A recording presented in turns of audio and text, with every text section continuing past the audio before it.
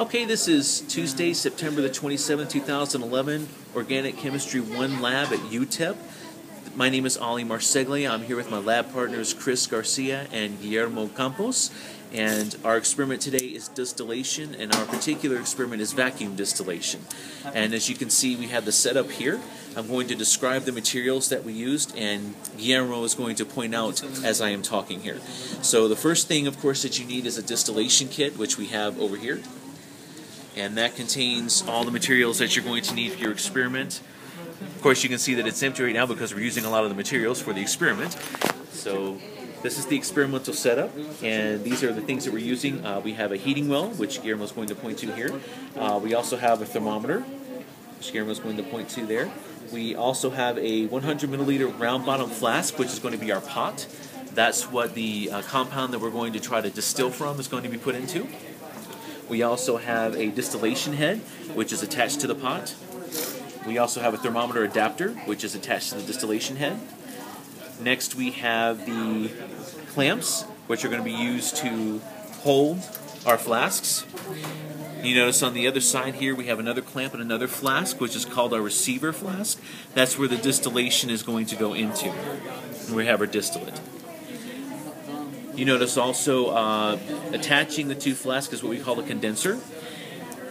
And attached to those we have two rubber hoses, one of which we leave open the other ends. That's where the water is going to flow through. The other is attached, as you can see, to a water faucet. That's going to help with our vacuum process. You'll also notice that attached to the receiver flask is what we call the aspirator tube. That's going to create our main vacuum there. And we have that attached to our white and black aspirator, which is attached to another water faucet that's going to create our main vacuum.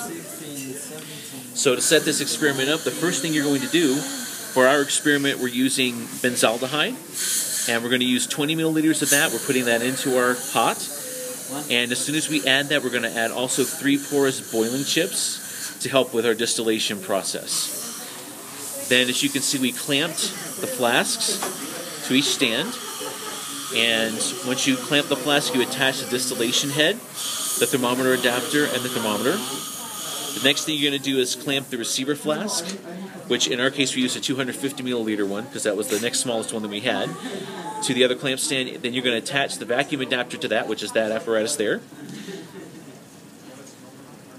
Then what you're going to do is attach the condenser to both the distillation head and the vacuum adapter. Guillermo, if you don't mind pointing those out. And what you need to do before you make all the attachments is to make sure that each end is greased a little bit, because since the experiment is going to be using heat, if you don't make sure that they're greased well, they're going to end up getting sort of fused together and you won't be able to separate them at the end of the experiment. So since you saw we attached the rubber hoses to the condenser and also to the receiver flask and the aspirator and the faucet,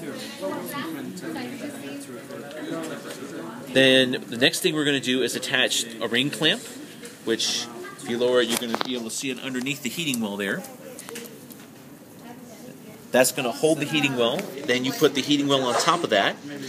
And the next thing you need to do is make sure to lower the pot, or actually raise the heating well until the pot is actually touching the cloth interior of it, because otherwise the experiment won't heat up fast enough and you'll be in the lab for a long time.